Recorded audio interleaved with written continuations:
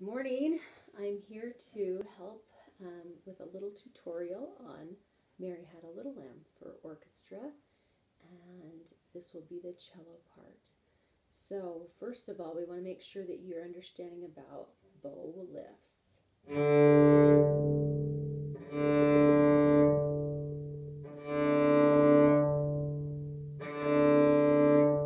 Notice that I'm going around in a little mini circle, kind of like a little oval.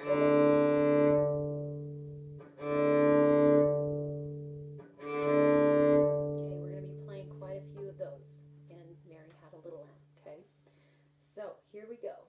I'm going to find my F sharp. Remember, my second finger, my middle finger, and my thumb are across from each other on the cello. Okay, and that's the same with the bow. So I can test, and I'm there. Okay. All right, here we go. Ready? Mary Had a Little Lamb. Very, very slowly.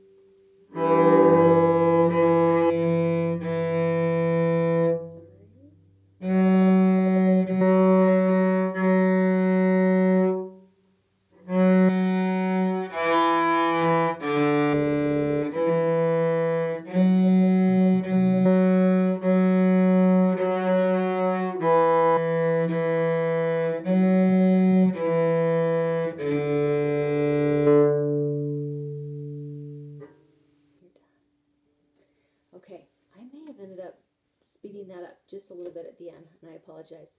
Okay, I'm going to do it one more time a little faster, okay? Remember that there's nothing that's ever too difficult. If it's too difficult, you're just playing it too fast. Okay, so you just need to slow down and make sure that you're taking the time that you need to be able to get your fingers to work and your bow to work with your fingers, okay? All right, here we go, a little faster. Okay, I'm finding that. There's my F sharp, okay? Here we go, I'm going to go a little faster. 1, 2, ready, go.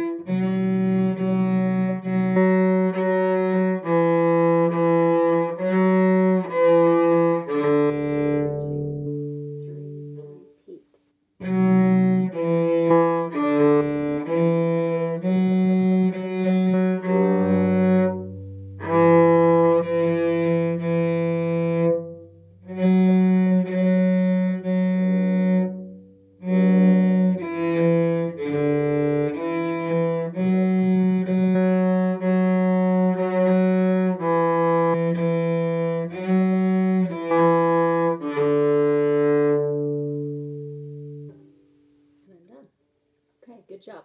So you'll notice sometimes I was accidentally hitting an extra string. Sometimes that my tone quality wasn't fantastic. So that's just part of practicing, right? Okay, is getting better at not hitting those extra strings. It's getting better at making a beautiful sound come out of your cello, okay? If you're trying to play your cello and you're not getting any sound out, what's wrong? I helped a young man in my school this morning, and he had no rosin on his bow. Okay, so we have to put rosin on the bow so that we have friction with the strings. Okay, so make sure there's plenty of rosin on your bow, but not too much.